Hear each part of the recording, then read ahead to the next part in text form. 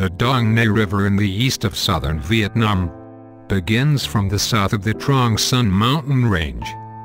Lam Vien Plateau, 1,936 meters higher than the sea level. It runs through Tan Phu District, Dinh Quan District, Vân Cue District, Bien Hoa City, Long Thanh District and Hon Thanh District, Dong Nay Province, and then joins the flow of the Saigon River to form the Nha Be River. The confluence flows into the Sea via Soay Rap estuary. The total length of the river is estimated at 610 kilometers. The former name of the Dong Nay River was Phuoc Long, as Dong Nay used to be Phuoc Long District, Tran Bien, Gia Dinh. Its left tributary in the west of Dinh Quan District is the Lunga River. The Dong Nay River has many waterfalls like Linh Cang, Gujorja and Pong Hoa. It runs through peaceful villages and islets which are now open to tourists.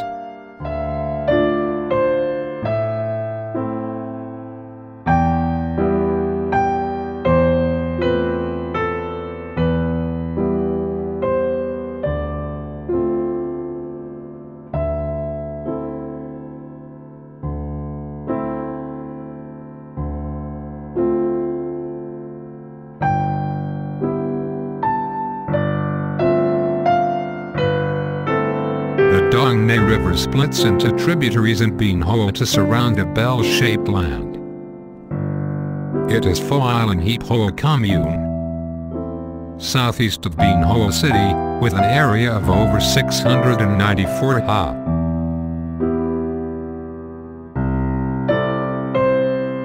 Pho Isle is also called Dong Pho, Giang Pho, Siu Chow or Nong Nay Dai Pho.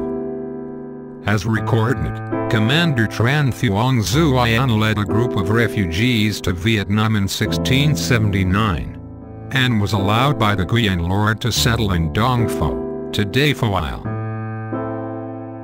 He joined locals in building a big trading port here. Roads were expanded and markets were constructed to welcome foreign merchants.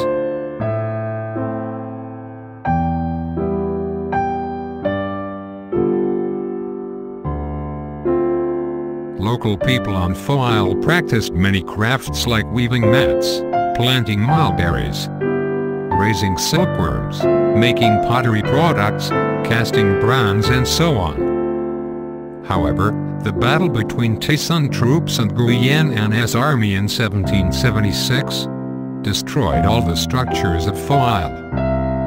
No traces can be found today. The glorious days of Pho Isle, the most grow trading port in the south, remained in the past only. Since the Liberation Day, the people on Pho Isle have turned it into the biggest rice farming area of Bien Hoa and formed a lot of beliefs.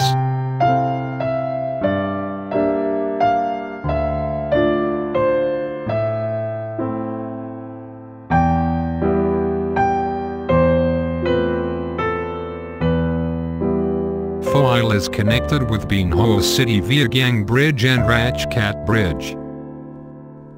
When the former was put into operation, the two sides of the Dong Nay River were quite narrow with unspoiled beauty. The steel Gothic-style bridge has become a typical feature of Bien Hoa land and people. Gan Bridge, 223,3 meters long, was built in 1903 as a large-scale structure in the south at the time. The bridge with the railroad line is an important part of the National Road No. 1.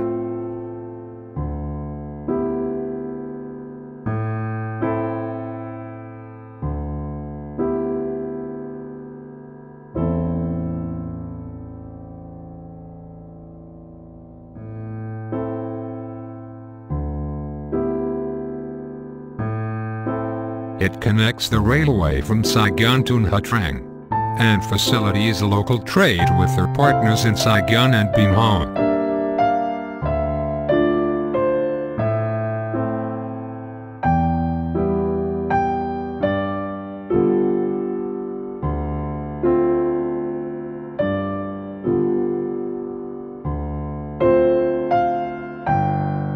has recorded, Dajiak Pagoda was built in 1412. At first, it was just a small thatched pagoda, but later in 1665, it was expanded to serve people greater worshipping demand.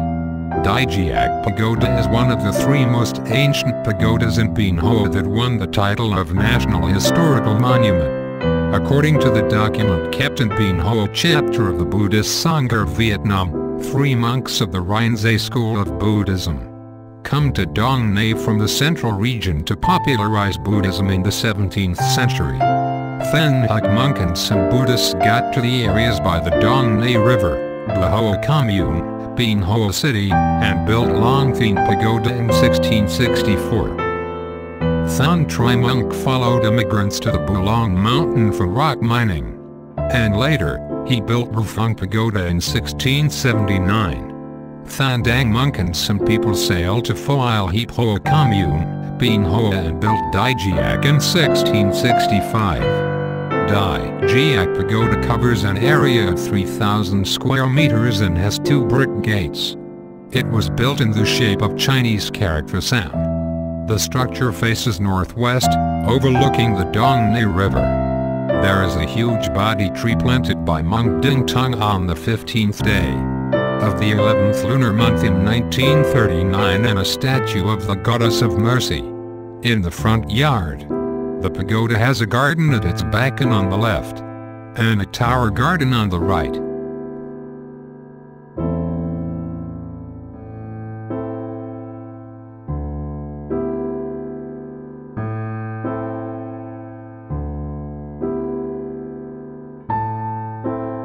The main hall is actually a 3-compartment worshipping house. In the middle compartment, we can see a wooden statue of Amitabha, a statue of Gautama Buddha, and a statue of Maitreya. A range of 49 oil lamps and 49 elaborately carved statues of medicine Buddhas is placed next to the door. The left compartment is where Bodhidharma is worshipped, and the right one is for Gunyu. The 2 altars for 5 yamas and 2 judges are placed on the 2 sides of the compartment.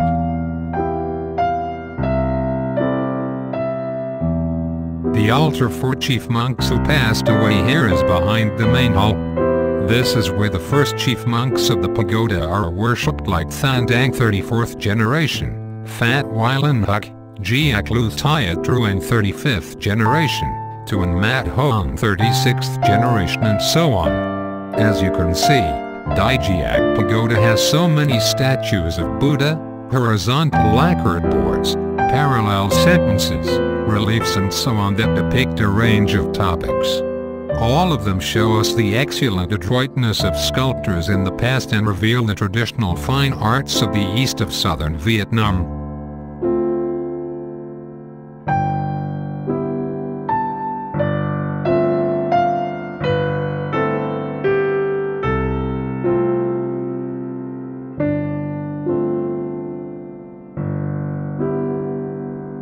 The temple is said to be built in 1700 after Nguyen Hue Can death. His body was kept here before being buried in Quang Binh, his homeland. Locals still keep 2 lines of verses dedicated to him. Le Than Ha reclaimed the land. His deeds will be remembered for good. The temple was built in the shape of Chinese character Tian, facing Dong Nay River in the southwest. The main hall has exposed aggregate walls, fish-scale tile roof and red tile floor. Its roof is decorated with a pair of dragons made of blue enameled ceramic, and a pair of kylons. The main entrance of the pagoda has 3 doors, 2 of which are engraved with Chinese characters, honoring the deeds of Nguyen Hue Can.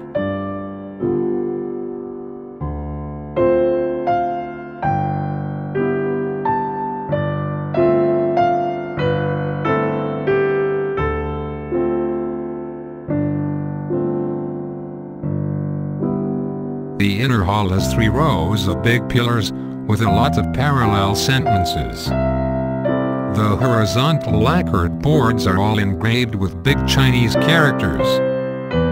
the color of parallel sentences is intact despite the test of time.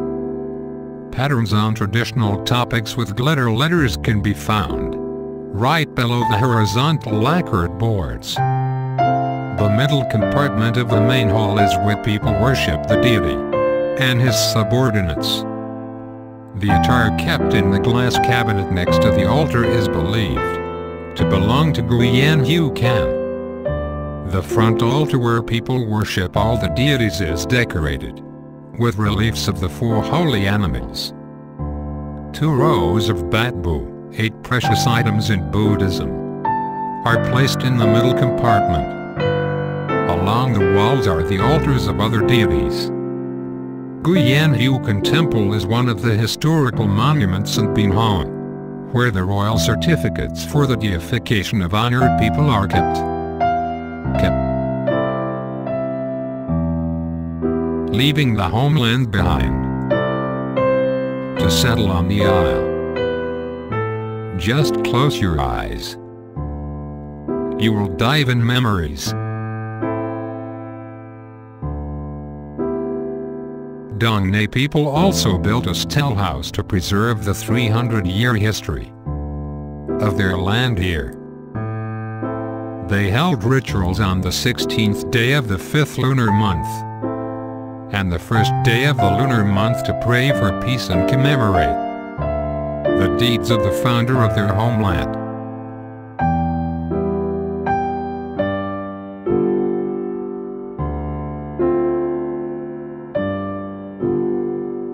Setting in this land, those people from former Tranbian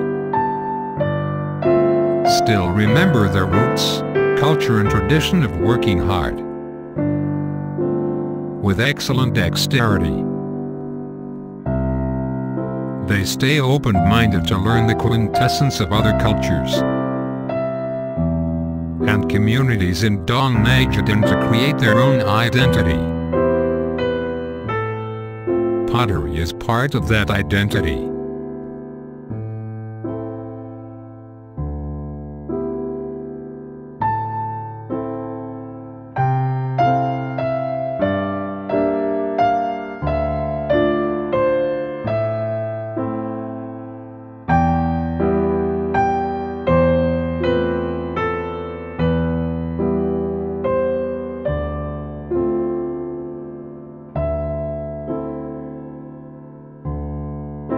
The first kiln in Tan Van was built in 1878. Later on, people started the craft of making jars for locals of the Kulong River Delta. Dong Nay and Songbi have become home to natives of different places. Each pottery workshop carries the feature of its owner's homeland. Some are specialized in making bowls, dishes, cups, teapots, etc. Some others make jars of all sizes and some make flower pots only. However, household pottery is the most popular. Pottery products of Tan Van do not follow any traditional criteria for sizes or shapes. Locals use soft and light clay to make nice products that can satisfy any customer. Most pottery makers in Tan Van have worked on clay for their entire life. Their skillful hands turn simple clay into round and durable jars. Each product is made with the potter's soul and sweat. As for the potter, he can smell the clay every day and breathe life into it. It is hard to explain the closely knit relationship between Tan Van people and pottery. And these jars are the fruits of that relationship.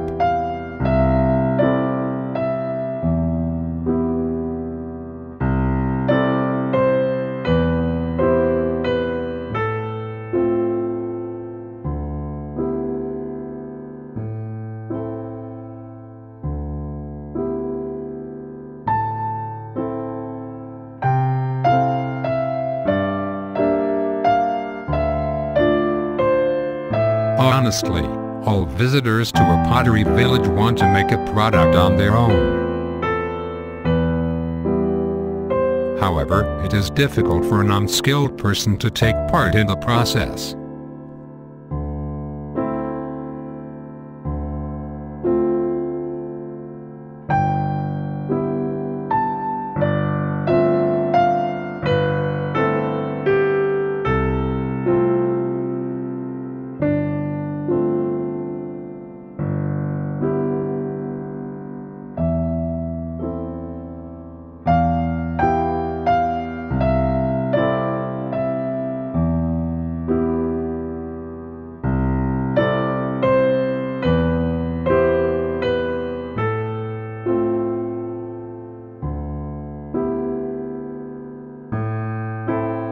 People place their jars in the shade to dry them gradually. When the jars become hard enough, they will be put into the kiln.